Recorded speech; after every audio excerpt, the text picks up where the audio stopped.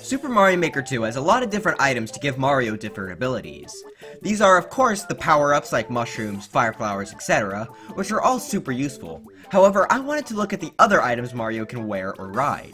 These aren't necessarily power-ups, however they give Mario new abilities. For example, items like the shelmets, the headgear in 3D World, and rideable items like Yoshi or the clown cars each give Mario new abilities but aren't truly classed as power-ups.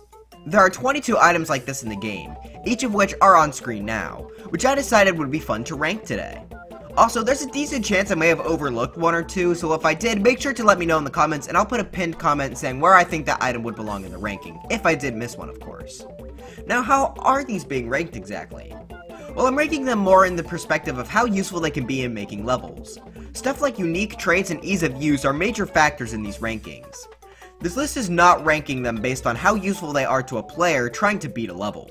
So even though the fire clown car, for example, is super strong and useful to a player trying to beat a level, we're looking at how useful that item is in building a fun and unique level, meaning it may or may not end up being high on the list. Hopefully that's not terribly confusing, but I'm sure you'll understand the concept as the video continues. This list was developed, of course, by my own decisions, but also I had a bit of help from my members on my Discord server as well. Link to join that is in the description, and also while I'm plugging, I might as well say my Twitter is also in the description as well. That being said, this is just our and mostly my own opinion, so it's perfectly fine to disagree. If you do enjoy this video, please make sure to leave a like and maybe even subscribe, but with that being said, let's jump right into the ranking of all the wearable and rideable items in Super Mario Maker 2. Starting us off here is the Koopa car. This is an original item made for Super Mario Maker 2, and unfortunately, it really does not work great for levels. Its mechanics are pretty simple. It allows Mario to move a bit faster at the cost of some startup time, it will kill or hurt most enemies it rams into, it can hit and activate blocks and switches by ramming into them, however you can only do it 3 times as the car will break after 3 hits, and finally, you can honk your horn, I guess? Now what I've said may not seem so bad, however these uses are extremely limiting. For one, it's very hard to make the car go across complex or difficult jumps as the car comes to a complete stop when turning around. The only way to avoid this is using springs, however this just makes it quite a bit easier.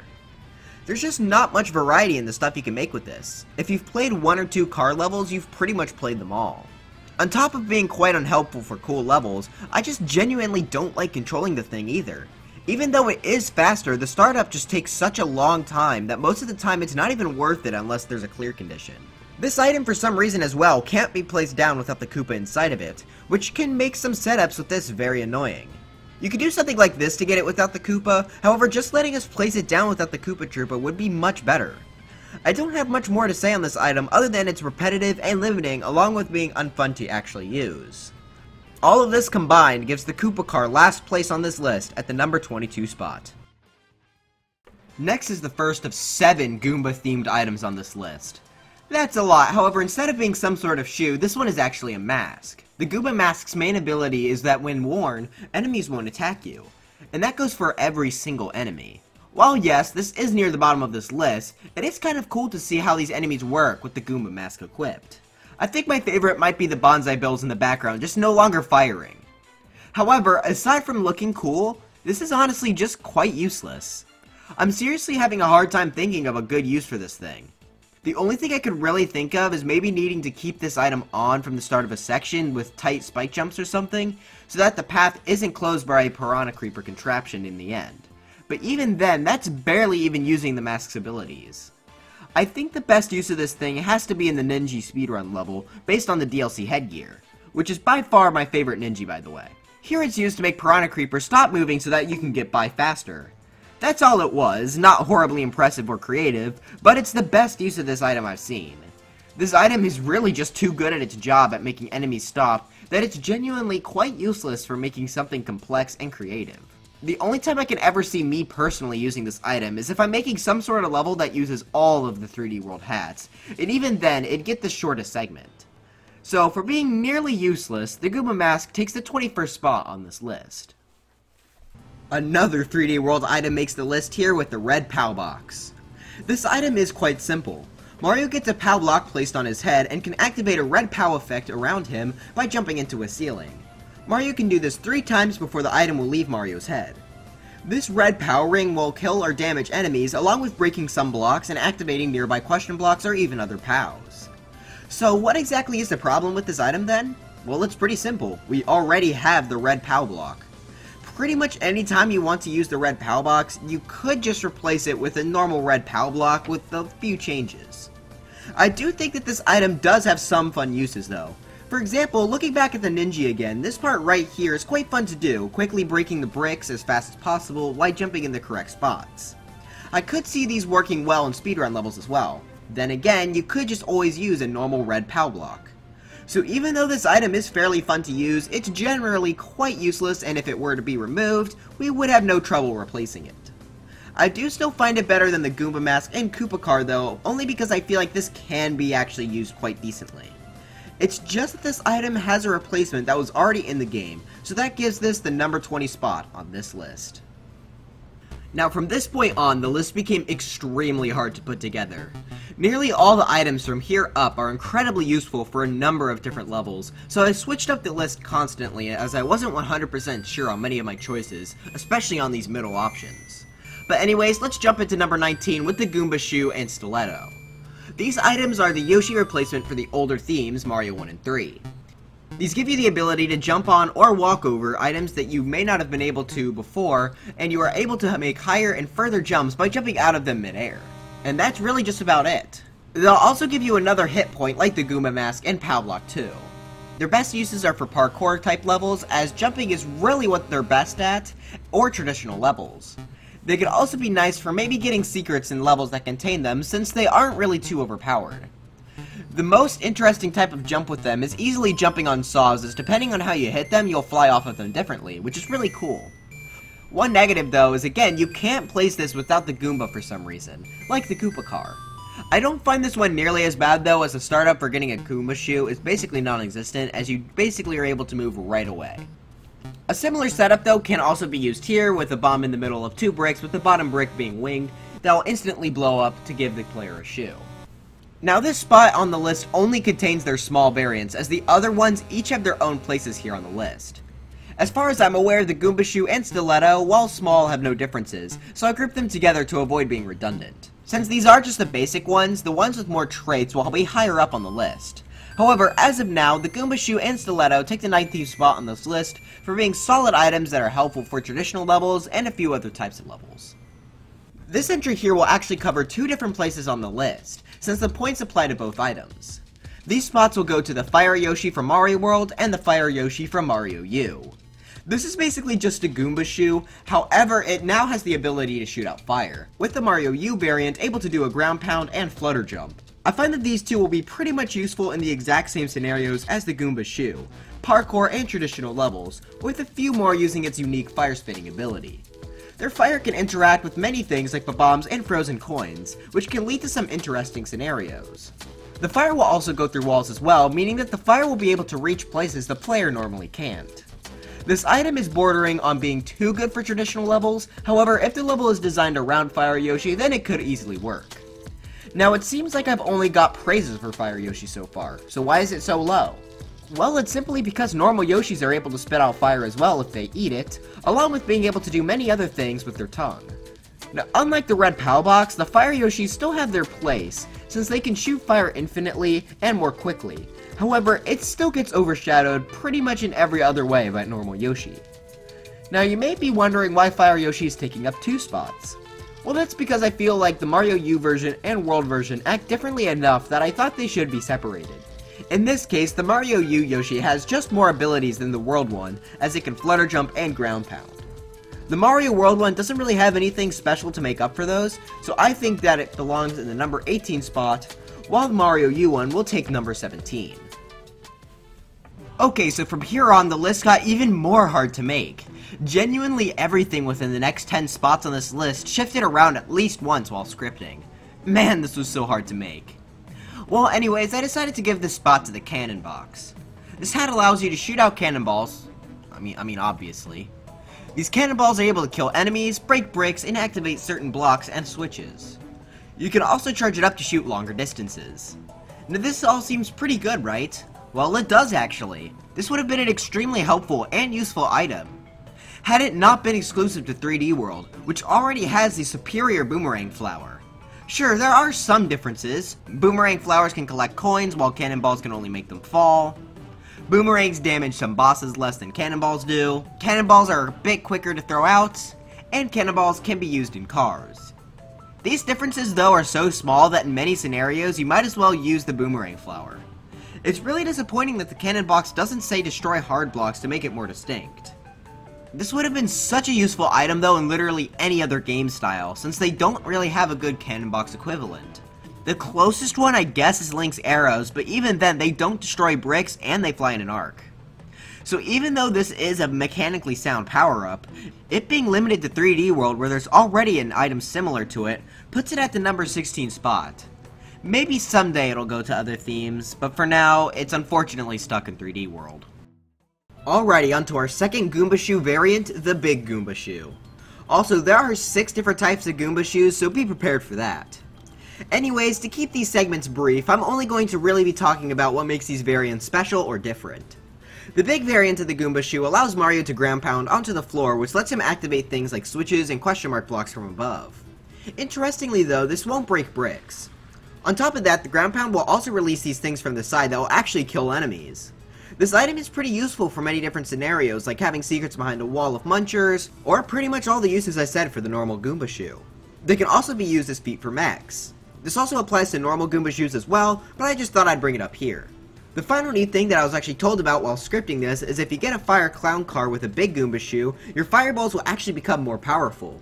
Now the reason this is fairly low is that the stiletto version of the big Goomba Shoe is quite a bit better as it has a lot more abilities. However, sometimes not having too many abilities can also be good and helpful, which is why this is still at least up here on the list. So for being fairly useful, but having a better version, the big Goomba Shoe gets number 15. Now we've got the next 3D World headgear item, the Bullet Bill Mask. This will allow Mario to jet forward horizontally for a limited amount of time. If Mario hits a wall, he will act as a mini explosion which can destroy bricks or activate things. However, Mario will lose the mask. This item is fairly interesting, and there are definitely a few interesting scenarios it could be used in, like needing to avoid walls or spikes. The lack of movement upward can be both a strength and a weakness. On the one hand, it makes this a little less overpowered, but the downside is that it can make some areas less interesting since moving horizontally or down are your only real options. I could see this being used in some sort of interesting speed or Kaizo levels, especially with you maybe needing to charge at a wall but time it just right so you don't lose your mask but instead wall jump off. While the 3D World style is of course more limited than the others, unlike the cannon box, this theme doesn't really have a good equivalent for this item, which makes it more useful. What else can I really say other than it's a pretty solid item, so it takes number 14 on this list. So you remember how like a few entries ago I told you to be prepared for more Goomba Shoes? Well, these next 3 entries are all Goomba Shoe types, so if you aren't ready, I warned you. Anyways, the Winged Goomba Shoe and Stiletto take this spot. These will pretty much give you the abilities of Yoshi's Flutter Jump, which can lead to more difficult but interesting parkour. When used with mechs, it will also give them a more unique jump as well. These work great for traditional levels as well since they're small and not too overpowered. Well, that's about it for these guys who get number 13. Next is the Big Goomba Stiletto. This has all the abilities of the Big Goomba Shoe with a few more abilities like being able to break many different types of blocks on the way down. This can be quite useful for more interesting level designs and secrets as well. The reason this one is so much higher is I feel like the new abilities of destroying blocks adds a lot to them. Also, going through tall bill blasters also looks really cool, so this gets the number 12 spot. Our final Goomba Shoe variant for now is the Big Winged Goomba Shoe. This has all the abilities of the Winged and Big Goomba Shoes combined. There's not really much more to say here other than its later Stiletto variant is better, bringing this down to number 11 on this list. Bow down before the awesome might of this huge guy who's carrying the real contestant. That's right, our next spot goes to the Lakitu Cloud. This item will allow Mario to fly around freely until the cloud disappears. Now at a first glance, this may just seem like a worse clown car to some of you, and since I'm taking relevancy into consideration, why do I still put it up here? While the cloud is probably the least used item on this list due to the previously mentioned clown cars. However, they actually behave fairly differently. The timer and smaller hitbox of the cloud can lead to some more tight or fast-paced scenarios. They also don't get dizzy when they touch a spike, which can also be helpful. Now the way the cloud acts with Mario is great and all, but this is really one of our first items here that also interact with enemies. Most enemies can be placed inside of clouds, where they will hover and stay above Mario for the entire level until they're defeated. Putting things like fire piranha plants can have Mario need to avoid their fire for a whole level. Putting wings on them will also make them change their patterns, making the cloud move much more unpredictably. The way the enemies move and attack in clouds are also different from clown cars. For example here, a setup like this wouldn't work with a clown car as they move too slow and towards Mario vertically. However, using a cloud, they'll jump right into Mario, making this much more possible. This also isn't including the Lakitu that they'll usually come with, who can throw down many different items. I'm not sure if I should class Lakitu with the cloud's abilities, but I thought I should mention it. Also, unlike clown cars, items can't fall into clouds. They need to be placed in them from the maker screen, which can be a good or bad thing depending on the level. Finally, unlike the Goomba Shoes or Koopa Car, this can finally be placed down without needing Lakitu. This is so incredibly helpful, and I have no clue why this is an only Lakitu cloud thing, but I'm grateful nonetheless. So yes, while it is a bit similar to the clown car, it has enough differences to make it still quite useful in making levels in its own scenarios, giving it the number 10 spot on this list. We've come to our final 3D World item, the Propeller Box. The power-up allows Mario to propel himself upward 3 times before needing to land on the ground. Of the hats, this one is probably my favorite. The only other flight item in 3D World is the Bullet Bill Mask, however it is completely powerless when trying to move upwards. The 3 boosts allow this to have a good amount of verticality and horizontal movement. I can see this being used in many levels where you have to propel at just the right moment to get across big gaps or maybe avoid obstacles. This unfortunately doesn't work great in traditional levels, as this is just a bit overpowered, however it can be used to great effects in other types of levels. Maybe it could even be combined with the Bullet Bill Mask to create interesting don't touch the ground levels. For having a unique mechanic for a theme that really needed it, this will take the number 9 spot on the list.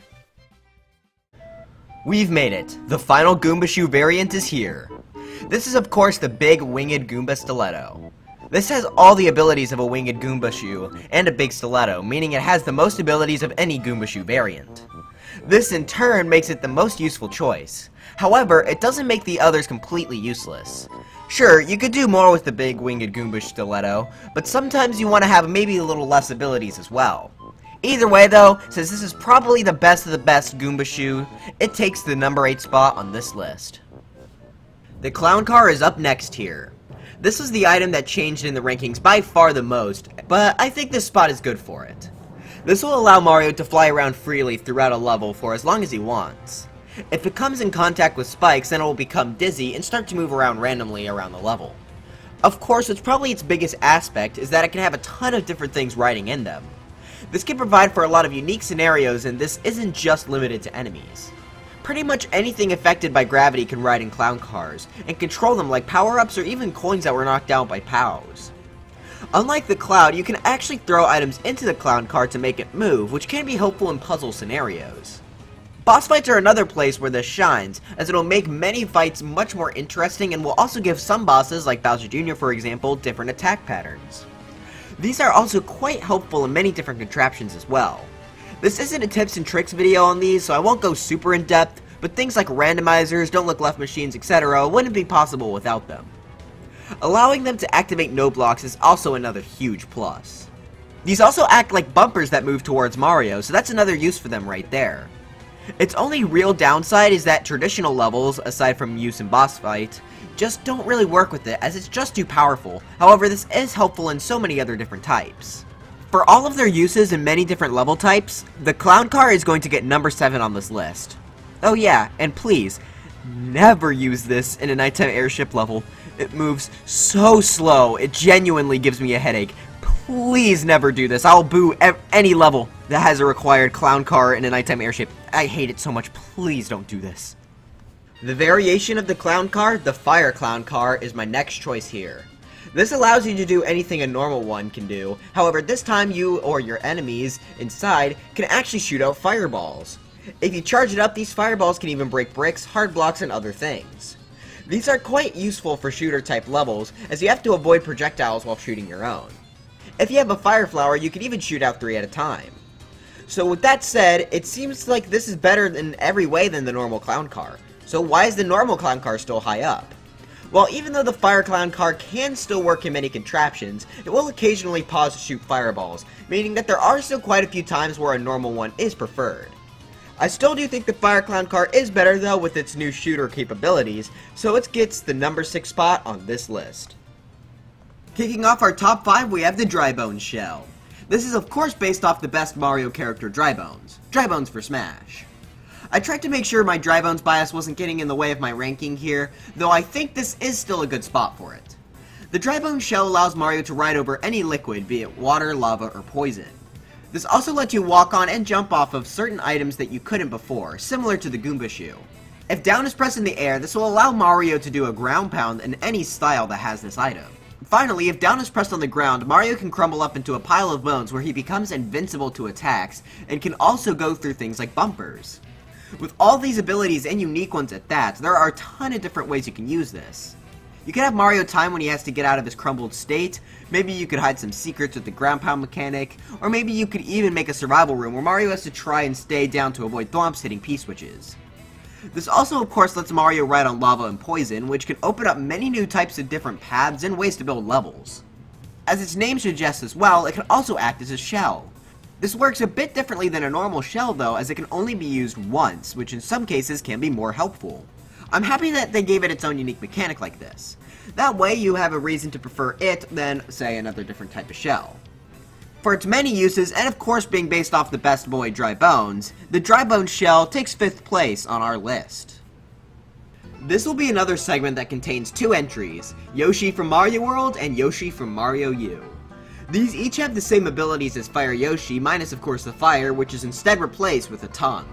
This is much more helpful in most scenarios, as it allows Yoshi to eat, oh boy, let's go through all of these, coins, big coins, red coins, mushrooms, fire flowers, cape feathers, propeller mushrooms, pea balloons, super acorn stars, 1-ups, other Yoshi eggs, Galoombas, Goombas, Koopas, Koopa shells, Buzzy Beetle shelmets, spike top spinies, spiny shelmets, bloopers, cheeps piranha plants fireballs, Monty moles, Rocky wrenches, hammer bros hammers, chain chomp spikes, spike balls wigglers, Potoboos bombs, dry bones bones, fish bones, magic Koopas, pokies, Bowser fire, Bowser Jr. fire, mecha Koopa bullets, Lakitu, fire clown car fireballs, Morton fire, burner fire, bullet bills, cannonballs, keys, P-switches, pals, springs, and finally firebar fire. Phew, that was a lot. Many of these Yoshis can spit out again to either move them like the power-ups, or use as his own projectiles like fire or shells. With just how much Yoshi can eat and move around, he can be extremely useful in many different level types. Puzzles, speedruns, fast parkour, and even works great for traditional levels. Yoshi is one of the most versatile items here, which is super important. He's also always nice to control as well, and is overall just a great item for building. Also, a weird thing about Yoshi is that you can actually place keys in them, and if they hatch, they get a key spawn instead, which is pretty cool. I'm interested in talking about Yoshi a bit more in the future, but for now he's an incredibly useful item. But it's time to decide which order they go in, which one is better. Again, Mario U gets the flutter jump and ground pound, however this time Mario World Yoshi has something to make up for this, being that his tongue will actually go through walls. In my opinion, the tongue going through walls is much more helpful, as it can allow you for some more secret collecting or puzzle solving scenarios. So I'm placing Mario U Yoshi at 4th place, while Mario World will take 3rd. And with that, we've officially made it to the top 2, and I've decided that this would work best as another combined segment. The top 2 equipable items in Super Mario Maker 2 are easily the Shelmet and the Spiny Shelmet.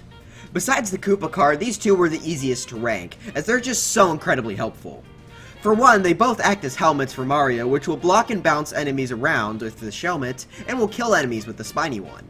Spiny Shelmets can also break most breakable blocks as well. If they're used to jump into saws from below, you will also get knocked back, which can lead to collecting some cool secrets like this, or maybe having additional challenges like this. Now this sounds great and all, but why are these so far at the top? Well, it's simply because they're placeable shells. These items are by far the most useful contraption making items on this list, and there's a high chance you've used them in making contraptions before as well. Having them be able to be activated by hitting a spring or being shot by a bill blaster is so incredibly helpful. Using them, things like on-off switchers become possible. Since they can break bricks and activate most things like question mark blocks, POWs, and on-off switches, they're useful for nearly any sort of complex device. This makes them pretty much helpful in all level types. But with that said, which Shelmet is better? I'm going to give the runner-up to the Spiny Shelmet. While yes, this does have more abilities like hurting enemies and breaking bricks while worn, these aren't as helpful as some of the special things the normal variant can do, which we'll get into in a second. The abilities are still helpful for some levels though, it's just the normal one is more versatile. The normal shelmet, if shot by a bill blaster, is able to be ridden on like a buzzy beetle with wings, which can lead to some interesting courses on its own, but it also has the nice thing of being able to be jumped on, which makes it good for Kaizo levels with shell jumps. I have a video about more tips and tricks on using these two, plus the dry bone shell, so a card is linked at the top if you're interested in more tips on shells. But for those differences, the spiny shell gets second place and our number one spot goes to the normal shelmet. But anyways, that's it for this video. Which of these 22 items is your favorite? Let me know in the comments. Like I said, this list was extremely hard to put together, but if you disagree, that's okay as well. If you enjoyed this video, please make sure to leave a like and maybe even subscribe for more on Mario Maker 2 and anything else Nintendo Switch. Links to my Twitter and Discord server are in the description. But anyways, I'll see you guys next time. Bye. And also, happy birthday to Mario Maker 2! This is its 1-year anniversary.